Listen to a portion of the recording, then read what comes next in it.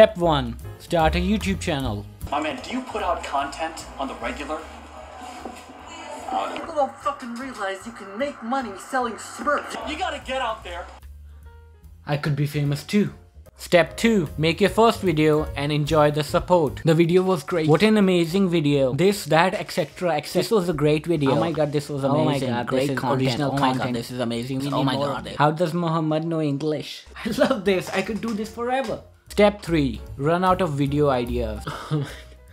What should I do? It's not like I can keep posting the same thing over and over again. Step 4. Look at other YouTubers to figure out how they survived this long. Oh my god. It's the same thing over and over again. Step 5. Stay true to your artistic morality and create original content. Alright, this is great. It took me some time to make something new, but people love this. I have creative talent. I can make something out of my life. I can do something.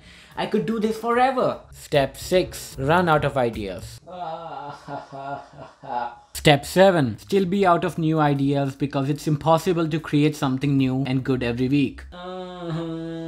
Step 8. Realize that you may have to sell your soul and post garbage like everyone else. Step 9. Post garbage. Step 10. Get insecure. Well, this is not art. I have to try to be different. Step 11. Post original content. The video turned out great, but nobody's watching it. Step 12. Get insecure and post garbage. No one is watching this either. Step 13. Get stuck between wanting to create original content or posting garbage for the mainstream, but then realize that both don't matter because nobody's watching your shit anyway. Step 14.